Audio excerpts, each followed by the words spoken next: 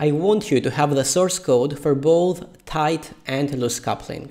Thus, in order to change the current code to loose coupling, I will create a new folder. So I'm just going to copy this, paste it, and change this to number 3, loose coupling. Okay. So let's open this. If I go to public Devlob projects, PHP, blah, blah, blah, blah, blah, blah. Okay, so here we are.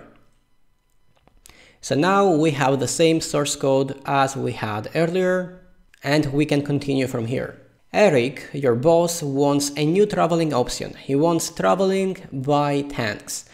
And you're asking, tanks, really? And Eric says, yes, traveling by tanks is the latest trend now. So obviously you cannot disagree with Eric, and you just continue with the implementation. So I'm just going to copy this airplane class, paste it, change it to tank, and of course the class name here, and the text. Okay, so that was step 1. And this time we want a better version of the current code. The code works and we already know it. We also know how to extend this code and implement traveling by tank as well. And actually I need to protect it here. Okay. So we also know how to extend this current code and implement traveling by tank. However, we said that the traveler class already knows too much. It depends on many classes and we do not want to add a third class. Instead, let's take a step back. In programming, you can solve many problems by looking at the source code for patterns. In the traveler class, we make use of a protected variable called vehicle, and the reason is because a car, an airplane, and of course a tank, they are all vehicles. So this is the first pattern. The second pattern is that car, tank, and airplane, they all have a start function.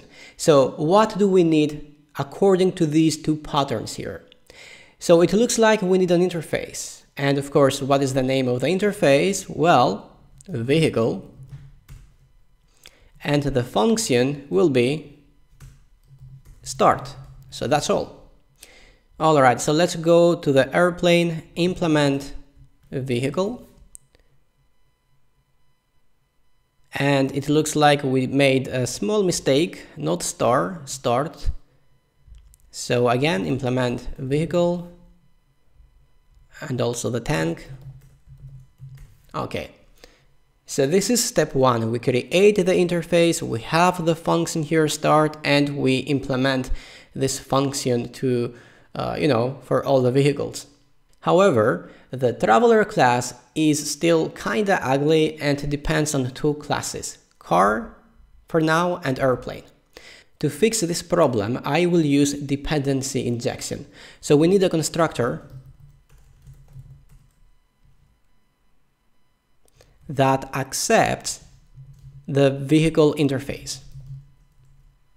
And all I have to do is say this vehicle equals to the vehicle that we pass.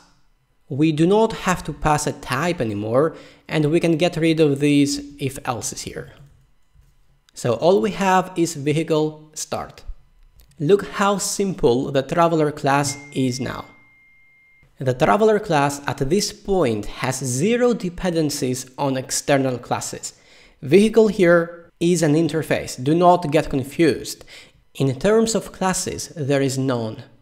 So traveler now is loose coupled. So let's go to the index here. And because we have a constructor in the traveler class, as you can see, we have to pass some type of vehicle.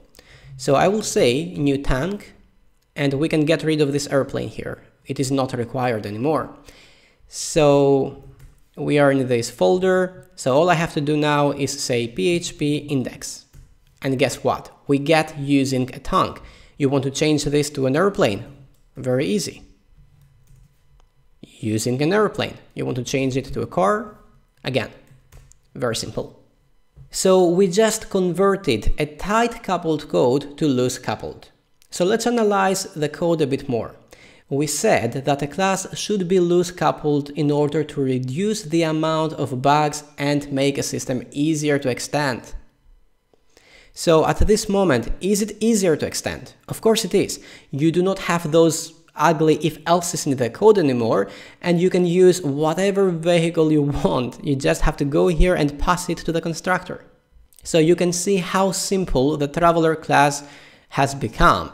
And because there is no dependency to any external class, the amount of bugs that you can get out of this is probably zero, because there is no dependency. You can still get, of course, bugs, but at this moment, the class traveler is very, very well organized and designed. So there is no need to worry about bugs at this moment.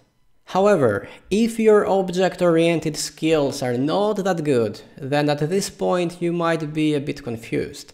The constructor is asking for an interface. However, let me keep just the traveler and the index files for now.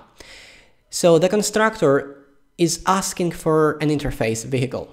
However, in the index file, what we pass is a concrete class. It can be a car, it can be an airplane, a tank, whatever. Because car, airplane, and tank implement the vehicle interface, and you can double check it here, you can see that they all implement the vehicle interface. So because they do that, it means that the car, the airplane, and the tank are all instances of a vehicle. So that's why it works. Even though here we're asking for an interface vehicle and we pass a concrete class, it will still work because our classes, car, airplane, and tank, they all implement this vehicle interface. So that's why it works. So let's try something in order to understand this even better. So I'm going to say here, if new car instance of vehicle echo true, else echo false. Let me also comment this because I don't want to get the traveling by. So if I run this now, as you can see, we get true because a car is an instance of a vehicle since the car implements the vehicle. However, let's add a new traveling option, skateboard. Okay, let me actually copy this. So skateboard. This time I will not implement the vehicle interface. Okay, so this time we just have the class skateboard. So if I run this, if I say now if skateboard is an instance of a vehicle, what do you expect to come as a result? False, right? Because the skateboard doesn't implement the vehicle interface, so it is false. And of course, if I actually try to travel by a skateboard, again, what do you expect? This will not work because you can see here it says expected vehicle got skateboard. And if I run this, we get a fatal error that says, well, if I have to scroll up, as you can see here, it says must be an instance of vehicle, instance of skateboard given. So it doesn't work. So that's why it works with car, airplane, and tank, because they all implement the vehicle interface. But the skateboard doesn't work because it doesn't implement the vehicle interface. Anyway, so this is all I had to say for this video. Hopefully you liked it and you can see that it works. So this is the difference between loose coupling and tight coupling code.